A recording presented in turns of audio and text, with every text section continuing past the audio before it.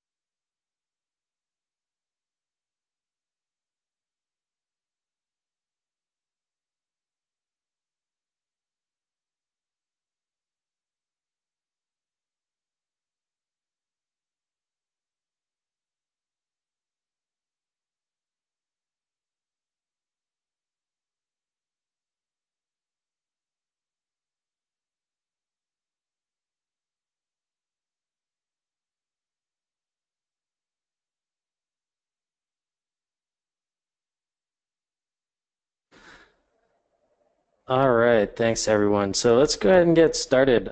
My name is Victor. I'm just going to handle some of the sort of housekeeping items here at the beginning before turning it over to Nikhil, who's going to run through the actual content. So first things first, we will be distributing the slides and recording afterwards, so no need to take notes. Any images, etc., that you see here will be available. If you do have technical difficulty throughout the webinar, Citrix has a pretty decent help desk that can help you get online. But again, you'll get the slides, you'll get the recordings, so not to worry. And uh, the the webinar is designed to be a bit interactive, so we'll be taking questions throughout, and you can do that in a couple of different ways. So on Twitter, we're at CB Insights using the hashtag CPG. Also, there's a sort of questions tab within GoToWebinar as well, so feel free to ping us questions throughout the webinar, and we'll collect those and save them for Nikhil to try to get to at the end. And then any questions that we don't have time to cover, we'll also sort of do our best to get back to you post-webinar with answers. So with that, let me introduce Nikhil, and then we'll go ahead and get started. So Nikhil is a research analyst here at CB Insights. He's obviously done a lot of work in consumer products, but he's also focused on healthcare and autonomous vehicles. And we're in good hands. His research has appeared in a lot of publications over the last few years, including some of those listed here, like the New York Times, the Wall Street Journal, Bloomberg, and so on and so forth.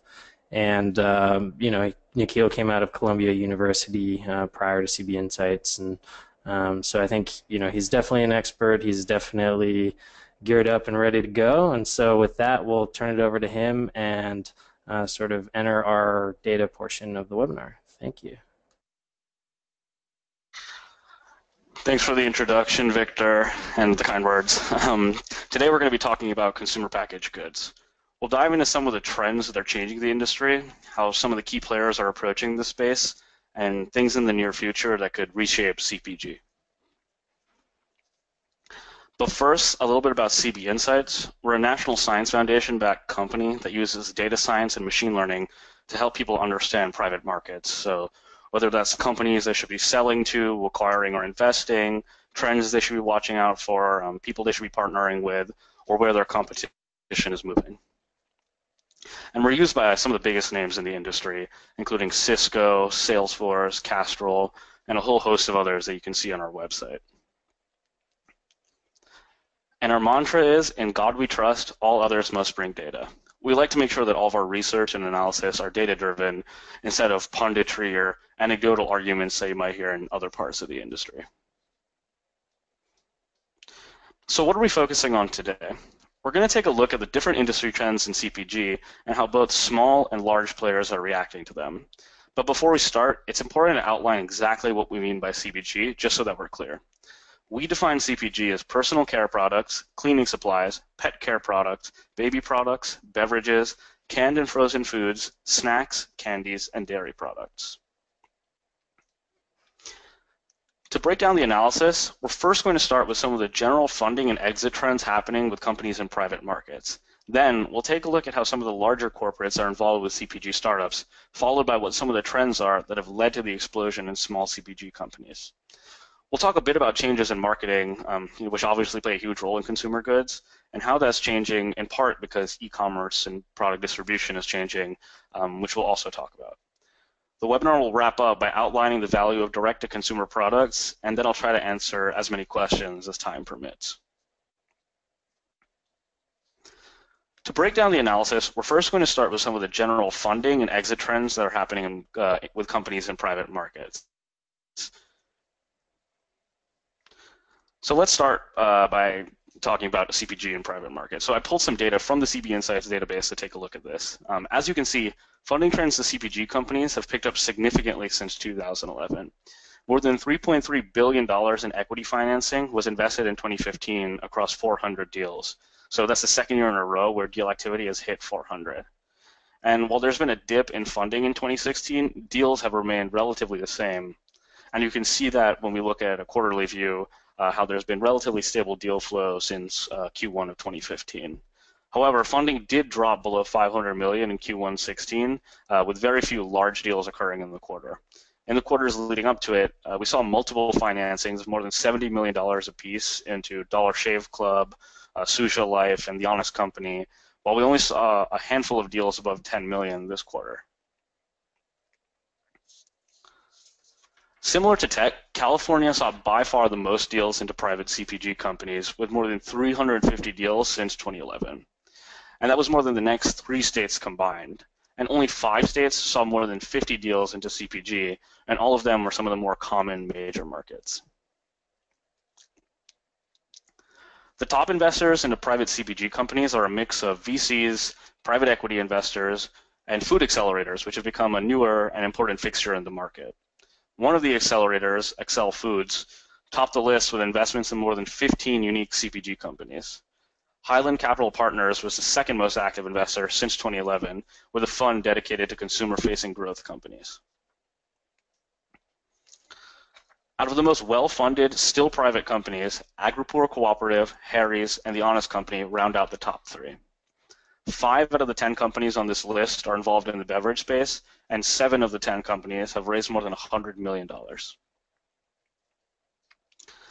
Exits have gone up considerably since 2011, which saw less than 50 acquisitions compared to the more than 160 that happened in 2015. 2016 has so far seen a slowdown, but it could easily pick up through the rest of the year. I think what's interesting to note is that most of the companies that are acquired don't raise equity financing prior to acquisition. So even though there's a lot of fanfare that comes with large financings and exits, most of the M&A that happens are actually with much smaller companies that don't necessarily raise beforehand.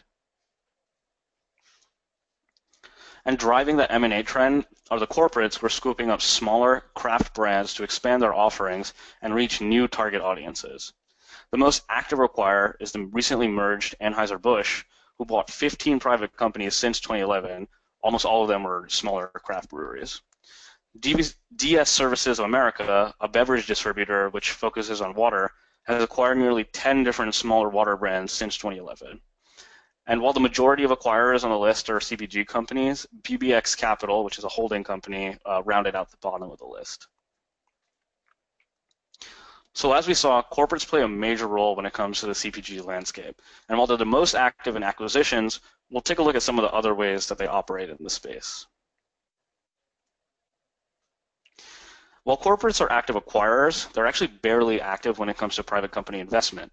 And they were actually involved in less than 5% of CPG financings between 2011 and 2014. And even though 2014, 2015, and the first quarter of 2016 have seen an uptick, a part of it is because other types of non-CPG corporates like Google Ventures and Comcast have started investing in the space. I use the CB Insights Business Social Graph to take a look at where some of the biggest CPG corporations are active in private markets. The majority of brand names are involved in the acquisitions of smaller brands, like I talked a little bit about before. And of these corporates, 60% of acquisitions happened in the food and beverage space, while nearly a quarter were in personal care products. And when it comes to equity investments, about 25% of deal share from these corporates went to early stage startups, which we define as seed and Series A, while mid stage startups took about 23% of deals, which we define as B and C. And late stage startups, which we call companies that are past Series D, received 17% of deals. Some notable private market financings that I thought were interesting sort of showed the different strategies that CPG corporates can take when it comes to interacting with private companies. So L'Oreal acquired Colorite into its research division with a company claiming a new scientific patent-pending way to improve hair coloring and coloring cosmetics. L'Oreal also acquired Urban Decay, which is a cosmetics brand that has a really strong web presence, but also has a foothold in a socially conscious demographic. Since a big part of Urban Decay's brand is not testing its products on animals. Conagra Foods bought a controlling stake in a Chinese potato processing company as it expands more into the area. And they also acquired Blake's, which is a frozen meals company that focuses more on the natural and organic meals, and that lets Conagra make more pushes into the health-conscious demographic, which we'll talk a little bit more about in a bit. Coke has invested in several private companies across the spectrum, including a renewable chemistry company, Avantium, which focuses on creating sustainable products through bio-based materials, a CPG company focused in Nigeria, and also a satellite company focused on providing internet throughout the world, which is OneWeb. And so these are just a couple different examples that CPG corporates are taking with different strategies when it comes to private companies. So some do it to expand offerings into new demographics, some do it to bolster their R&D, and some do it as moonshot bets. And private markets are starting to become a focus for these corporates as they look towards innovation as a way to bolster sales, especially as some of their other products might be slowing down. So Mahmood Khan, PepsiCo's chief science officer, outlines the benefits that the company has already seen by investing more in innovation. And when we took a look at Pepsi's R&D spend over time, we see that in the last 3 years, they have actually upped their spend into R&D, but it's still a small expenditure compared to marketing and advertising. Other CPG corporates like Unilever have had relatively flat expenditure in internal R&D and a generally wider gap between marketing and R&D.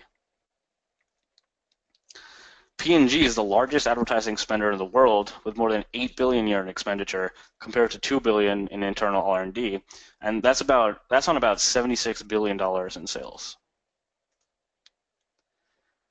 And even though those were some isolated examples with larger players, you can actually benchmark CPG expenditure into R&D compared to other industries.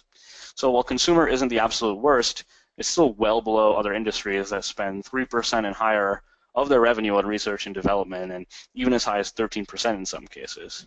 So while CPG will never dedicate as high of a percentage as, say a tech company, it's still a pretty sharp disparity. And that's especially the case when you look at absolute numbers, where consumer contributes to about 3% in overall dollars spent on research across the board, which is pretty tiny compared to how large the industry is. And all of that is sort of just meant to drive in the point that CPG corporates still have a long way to go in R&D expenditure, but many of them are actually seeing smaller private companies as a way to be more innovative. So several corporates have recently announced their own corporate venture arms like General Mills, Campbell's, and 7-Eleven. John Hogan, who manages the fund at General Mills, recognizes that some of the smaller brands are able to compete against the advantages that legacy CPG companies have tended to have, and that's thanks a lot to new tools, especially in the distribution area, which we'll talk about in a bit. And these corporates aren't just investing in CPG companies, but they're also doing partnerships with different startups. So some of them are doing it as marketing plays, like Coke and Spotify. Others are more focused on increasing distribution channels, like the partnership with on-demand alcohol company Drizzly.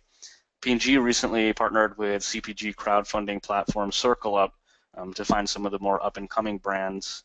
And sometimes the startups actually create entirely new products, like L'Oreal, which I thought was really cool, and partnered with a startup that created a UV sensing patch.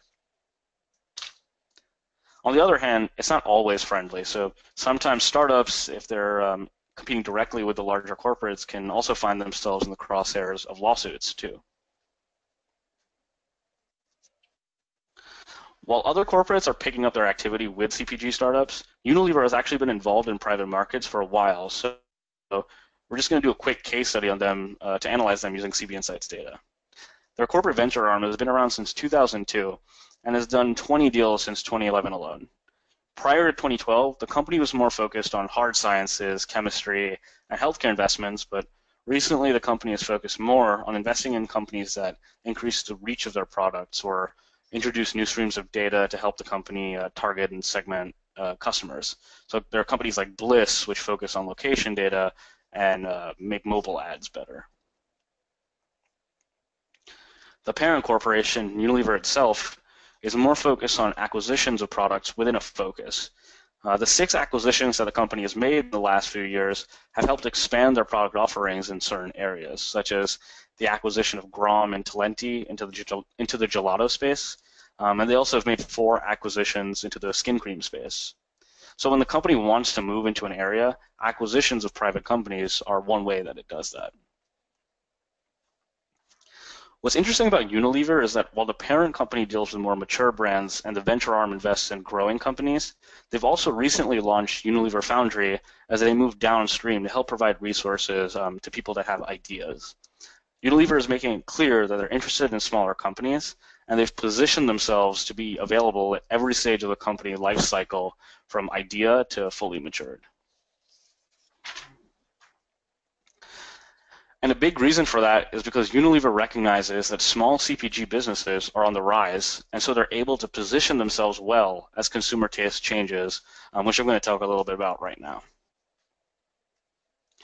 Small and medium-sized CPG businesses are growing, and they're taking market share away from large businesses who have seen a slowdown in sales growth. That's resulted in approximately $18 billion in sales shifting from larger to smaller players since 2009, according to BCG. And on top of that, more new products than ever are being created in consumer goods, both in the food and beverage department, but also particularly in the non-food category as well. And craft brands continue to increase. So beer is one area that's seen this trend clearly. There were more than 2,500 registered craft breweries in 2014 compared to less than 500 in 2006. So you may have noticed that there are way more six-pack brands to choose from when you're at the grocery store nowadays. In fact, you may have noticed that there are actually just more choices for your goods in general. The rise of craft products have seen more companies develop and focus on their individual products, which are unbundling large corporate brands by creating direct competitors. We searched through the CB Insights database and found a list of startups that are attacking different products under the larger P&G umbrella, and that list continues to grow every day. So what are some of the factors that are leading to this growth? Aside from general manufacturing and supply chain improvements, some more recent developments that are startup specific are the rise of CPG-focused accelerators, which give small brands access to mentors, manufacturers, and a network of relationships to get their brands in front of people. And also, many CPG brands are turning to crowdfunding platforms like Circle Up or Indiegogo to more easily secure initial financing, but also to gauge consumer demand. Targeted advertising through online mediums let brands find consumers easier, and then they also don't necessarily need the retail networks the same way they did before. But also, retailers now have a higher propensity to give shelf space to craft goods because many of them appeal to consumers with a higher likelihood to spend more in niche tastes. Deloitte recently put out a customer survey to analyze what people would pay premiums for, and a third of responders would pay a 10% premium for a craft version of a product. People also would pay premiums for convenience, health, and innovation. Sustainability also commands a premium around the world. So between 2011 and 2014, a higher percentage of consumers, actually the global majority, said they were willing to pay for a premium for products from socially responsible companies. Oops. And as I mentioned before, health is becoming a bigger focus for consumers. But it's not just health in the sense of fitness. People also care more about ingredients in their goods. People are willing to pay more for natural products, and they focus on things like the number of preservatives in food and whether it's processed. And it's trends like this that push Kraft to change its iconic mac and cheese recipe to include less preservatives and replace them with more natural ingredients. And some startups see opportunities by appealing to specific ethnic demographics. So instead of using a one-size-fits-all approach, some smaller companies focus on the needs of a specific ethnicity and develop great brands around that base. So those are some of the interesting shifts in consumer taste and some of the opportunities that might exist for new CPG brands, which a lot of well-capitalized startups are taking advantage of and retailers are excited to sell. I'm just bringing back the unbundling graphic for a second to point out a few successful startups like Juice Beauty and Freshpet, which have banked on the organic trend, Dollar Shave Club, which makes it as convenient as possible to get razors by mailing it to your door, or Walker and Company, which has focused their products for people of color. But one of the companies that I particularly want to focus on and has had some significant success is The Honest Company. For those of you that don't know, it was started by Jessica Alba and Christopher Gavigan, and it focuses on products that are family safe and made with natural ingredients, things like cleaning products and diapers. And that's taking advantage of one of the trends we talked about earlier that people are willing to pay for, especially new mothers. The company is actually in the midst of a few lawsuits about chemicals in their formula, which are a bit questionable in the eyes of some consumers and organizations. But that really just goes to show you that people are really focused on this and they care, and it's one of Honest Company's main differentiators. Regardless, the company did $170 million in sales in 2014 and sells both direct to consumer through their website, but also through a network of retailers like Target, Costco, and Whole Foods. The company is currently valued at $1.7 billion and is exploring M&A options or an IPO. A big factor to the Honest success was how smart and successful their marketing campaigns were as purchasing behavior shifted. So I'm going to talk a little bit about how marketing is changing for CPG companies.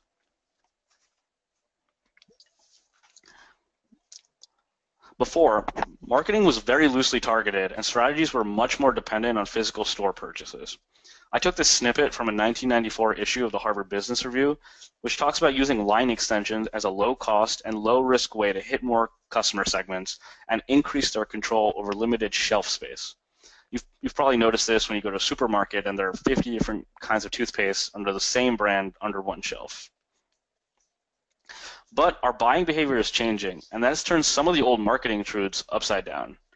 A recent study by Bain found that among CPG companies that they work with, lowering the number of product offerings actually increased revenue by removing organizational complexity, focusing more energy and resources into product winners, and removing choice paralysis and confusion from shoppers, which is pretty much exactly what happens to me when I see 50 brands of toothpaste in the grocery store. And even though marketing strategy is shifting in physical retail stores, a big part of the shift is targeting consumers when they're online, since more and more people are interacting on the web every single day. Digital ad sales are projected to be over $8 billion just from CPG alone in the US in 2019. How we interact and choose to buy things has completely changed as we moved online. So instead of shopping as a tactile experience where we touch, smell, and examine the goods that we buy, people are now more accustomed to doing research. So instead of marketing appealing to sensory stimuli, people now instead have shifted their focus to things like ratings, comparison shopping, and how the products are actually used. So because consumer evaluation has changed, marketing also has to change. And it's not just about how we market, but who we market to. We'll talk a little bit about this in the next section, but the purchaser may not be the same end consumer anymore thanks to chatbots, concierge services, and home automation. So we'll have to understand who we should be marketing to and also what they care about. Right now, what people care about the most is a recommendation of a product from someone they know, and more people are finding different online resources as influential in their buying habits. So things like online content, reviewers, and rating systems. And because of that, there's a huge content marketing push by many CPG brands who see online content not only as a good way to get in front of consumers closer to points of sale at their homes, but also because the sharing aspect of online content makes it a much lower customer acquisition cost, especially for smaller brands. And also, like I said before, people are more likely to trust things that their friends recommend. And a share is one type of endorsement. Video content has also seen more online reviewers and personalities. So people like Michelle Phan, who made a name for themselves by reviewing makeup and personal care products and showing how they're used. And she leveraged the trust that people have in her reviews to start her own cosmetic subscription box company, Ipsy. And that's why understanding these online influencer networks are really important. Platforms like Pinterest allow users to discover others who have similar tastes as them, and then they begin to trust the brands that their influencer networks suggest. And while Pinterest is one of the more popular platforms where influencers are created, there are lots of early stage companies working across a variety of platforms like Vine, Snapchat, Instagram, YouTube, which help connect brands with influencers that target demographics that they're interested in. We use CB Insights data to highlight some of the early stage companies in this space that have high mosaic scores, which is our algorithm for assessing company health. So I've been talking a bit about some of the changes that are happening when it comes to CPG marketing. But many of the underlying reasons that those shifts are occurring are because there's a growing role of e-commerce, and in general, product distribution is changing a lot, and it will change more in the future. It's important to note that e-commerce is still a relatively small part of the market, with just 7%, just over 7% of total retail sales, but that number continues to grow. And that's especially the case in CPG, which has seen particularly more year-over-year e-commerce growth, above 40%, compared to overall e-commerce, which is just over 30%. And within CPG, laundry and detergent has seen the most e-commerce growth since last year, followed by toothpaste and snack bars. Running in parallel with the CPG's growing success in e-commerce platforms, the number of private e-commerce companies which distribute consumer packaged goods has increased significantly, and they've raised more than $13 billion in 2015, particularly in non-US markets like China and India. But e-commerce is just one distribution point among many that CPG products will need to address in the future. I made this market map of different potential places where CPG products could be sold, and I populated it with companies by doing some keyword searches in our database. Feel free to reach out to me if you have any questions about specific parts of this map. I want to take the next few slides to dive into a few companies and spaces that I think are particularly interesting, but that in the interest of time, I won't be able to go through everything. So like Victor said at the beginning, these slides will be distributed later. Feel free to take a look through and reach out to me if you have any questions about this market map. So to start, subscription e-commerce has become quite popular, with Birchbox leading the way with its $10 a month box that offers different samples of cosmetics and personal care products. The company did about $170 million in sales, and about 50% of customers ended up buying a full-size version of one of the samples in the box. The company has a focus on strong content marketing with millions of followers on their social media accounts who they actively engage with, and now the company's expanded to men's boxes, and they have their own brick-and-mortar stores. Subscription boxes are interesting because they have a predictable revenue source. They also have predictable demand, which makes it easier to anticipate inventory needs. They skip retail networks entirely and go straight to consumers, and they have generally stickier customers since the boxes are typically in more niche interests, and the customer doesn't need to decide every single time if they're going to be buying a good like they would in retail. Box companies like BarkBox, UmaBox, and Foodsy all have publicly reported retention rates above 85%. And those reasons, plus Birchbox's success, have caused an uptick in activity in the subscription commerce space since 2011, though it has seen some rocky recent quarters. Another more nascent field in the CPG distribution is home automation. So Jibo is a personal robot for the connected home that's in this space, and it's raised more than $55 million from institutional investors after a very successful Indiegogo campaign where it raised more than $3 million. So the reason that these home automation bots are important is because soon they'll become a point of sale for your goods in your home. You can already order an Uber through Amazon's Alexa using voice. They actually recently announced that you can order flowers now too. But in the future, you might also say, Jibo, please order me more detergent.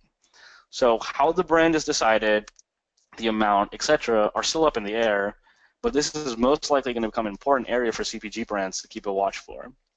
So in this case, would you have to negotiate with, say, Amazon or Jibo to negotiate the placement of your brand? There are lots of questions that will have to be asked in the future.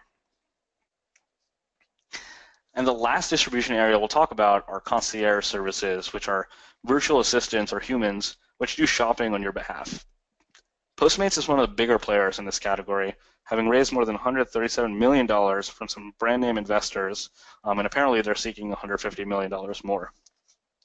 These concierge services are important because they separate the buyer from the end consumer, and therefore who's actually making the purchasing decisions is different, and who you should be marketing to is different. Not only are you not actually viewing the products that you're buying, but how product decisions are made fall onto the person that's actually doing the shopping. So, for example, I could give the grocery list to an outsourced assistant and allow them full leeway on the brands that they choose, or the shopper will ask me a list of clarification questions about what I want and what things I'm looking for in the product. So at that point, the product marketing and the brand perception actually falls into the hands of how the shopper is relaying information to me. This area has become particularly hot since Facebook recently announced chatbots and virtual assistants for businesses in their recent F8 conference, and other companies like Google have also launched their own grocery delivery service. But when it comes to public companies, Amazon is the most aggressive about positioning itself to control as many points in CPG distribution as possible. Currently, the company is not only investing in home automation, like I talked about before with the the Echo, but the company has already released dash buttons for instant reordering, on-demand delivery services, and the company is creating its own line of in-house products too. Right now, Amazon controls a small amount of grocery sales compared to some of the other more legacy retail players. However, grocery sales at those stores have slowed significantly, with some staying stagnant in their sales and others have actually seen negative growth. Actually today, Fairway just filed for Chapter 11 bankruptcy.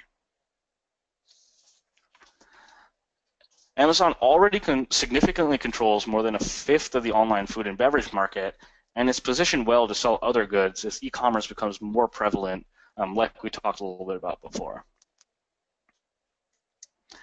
And understanding Amazon's positioning for the future of e-commerce, many companies are taking advantage of the new avenues that the company is providing.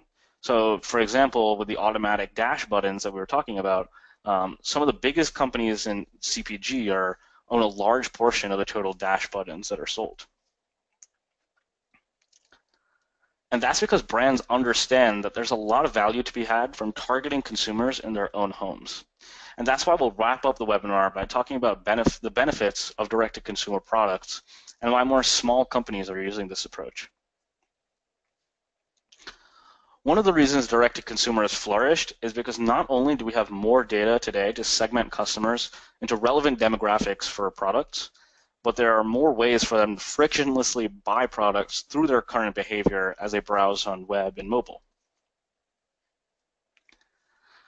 Direct-to-consumer has several benefits. So for one, they have full control over their brand's perception and image, plus it's easier to push other products under the same brand, especially if the customer is buying directly from the product website.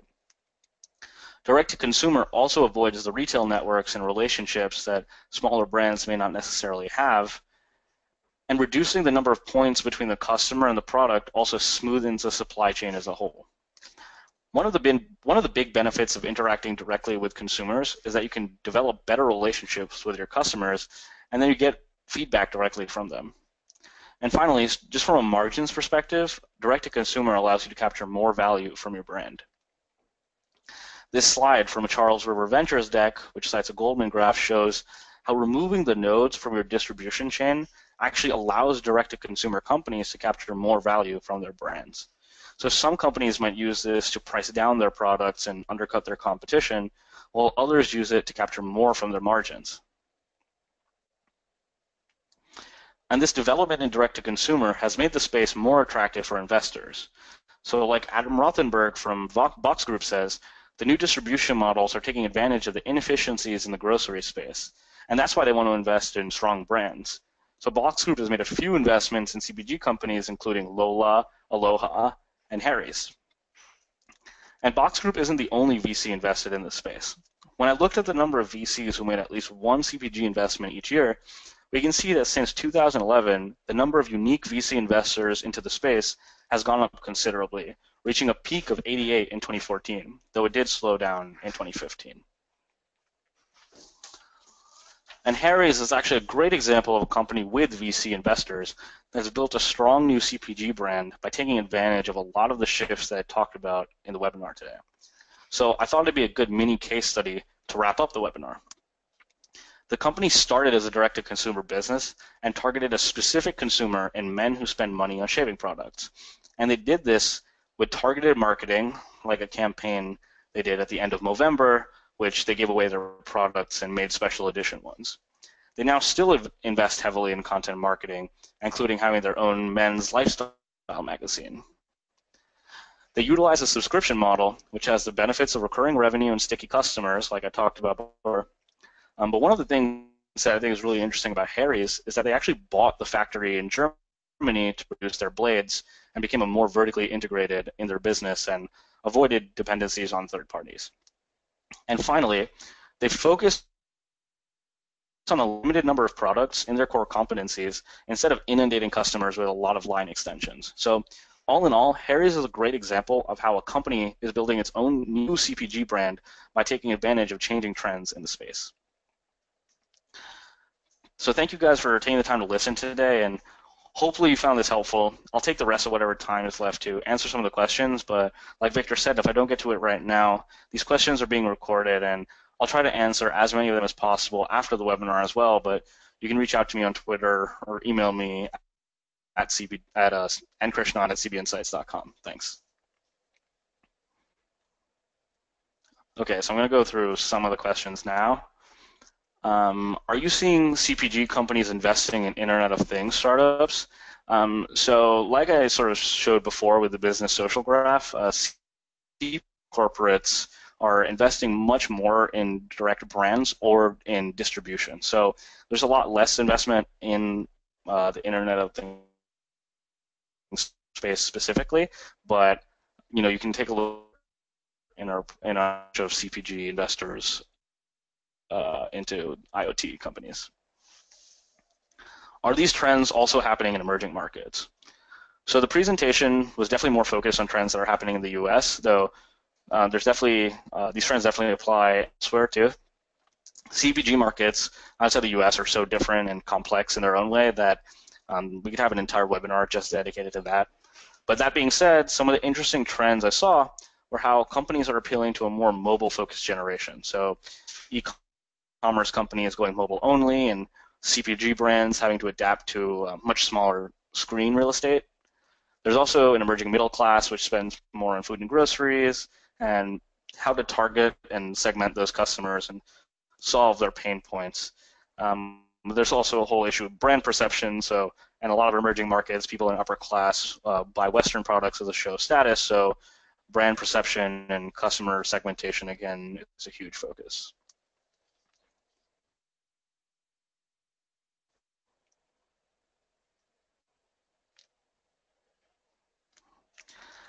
How can CPG corporates use new sets of data, and what are some startups that are working on CPG data? So some of the data sets that might be interesting to CPG corporates could be companies like Estimate or Swirl Networks, which analyze customer foot traffic and behavior in store. I talked about some companies that use location data to better understand customer behavior. But there are also companies like Second Measure, which recently came out of Y Combinator.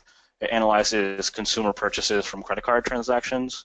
We've also done a lot of research on real Internet of Things, which includes companies that are getting data from different points of the supply chain. So you can find that research on our blog. We've also done a webinar on that. But those are just some of the data sources that'll probably be interesting to CPG companies. Are new marketing solutions forcing CPG companies to spend more or less on advertising? So in the balance sheets that I looked at earlier in the presentation, the ad marketing expenditure was different per company. So some of them were increasing, some of them were staying stagnant. P&G actually decreased their ad spend. I would say that at least for the near future, we're still transitioning between physical and the web. So companies are probably going to have to mount campaigns both in the physical world, also the web, and that could increase expenditure in the short term. But in the long term, we might have more granular data on consumers, and we can better target them that way. So especially at the points of sale. So that might be able to curb expenditure in the long run and make it more efficient. What are the impact of bots on CPG categories? Bots seem to be the cool new thing in tech right now, but how bots actually play out is still sort of up in the air. But one thing CPG companies should think about is how bots are going to interact with customers. So, for example, right now bots are entirely input-based, so I have to tell a bot everything, and the bot carries it out. But in the future, a bot might ping me, ask me if I need to restock on snacks. So knowing what data is going into the bot to fuel its decision making and sort of what bot interactions look like are sort of definitely things to keep in mind for the future. I'll take one more question. Are companies setting up CVC units as a means of generating returns for strategy, and how are they assessing company performance? I can't speak to any firm specifically, but in general, it looks like CVCs in the CPG space are investing either as a means of distributing more of their product, better understanding their customers, or finding CPG brands that could be potential acquisitions in the future. How they choose to assess company performance most likely differs from company to company, but in most of the interviews that I've read, people who are starting these CVC funds at CPG corporates are more focused on being strategic investors to the companies so that there's a mutually beneficial relationship. I think it's probably more rare in this space to see someone invest money and then take a back seat. I'm getting a lot of questions about how corporations can respond to this and, in general, stay innovative, but unfortunately I have to wrap up now. We have a lot of great research and webinars that are dedicated to corporate innovation, so feel free to reach out to me and I'll make sure we get that relevant research to you. And it's also something that CB Insights as a company does to help out our clients. So definitely reach out to me if those are questions that you have. Thanks again, guys, for checking out this webinar, and I hope it was useful. Take care. All right, thanks, Nikhil. And just as a final reminder, we will be reaching out to try to answer as many of the questions you asked as possible, so stay on the lookout for our email, and we'll also shoot out the slides and recording within 24 hours. So thanks again, really appreciate your time and attention, hope it was useful, and if you are looking at various types of data to inform your strategic decisions, we'd love to sort of show you the platform and how you can use our technology and our data to answer the questions on your own as well. So thanks again, and we look forward to seeing you at our next webinar.